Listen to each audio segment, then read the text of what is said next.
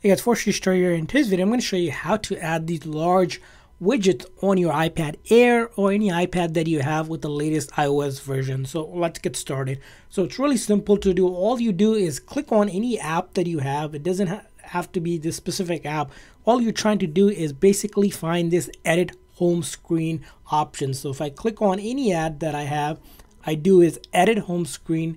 And then I go up top on the left corner, we click on that plus icon, and all these widgets are available for us to do. As you can see here, there's some ones, default ones, and then all of these ones that we have. And in order to get one, all I do is click on it. And then once I click on it, I can choose different size by swiping up, as you can swiping across, sorry. So you can see here, each app has about 3 to 4 different options. So if I like this size, click on add, and it gets added to the home screen. And in order to move it around and customize it, all I do, like with any other apps, just move it to the placement I want, hit that done option, and I was able to add a widget just like that.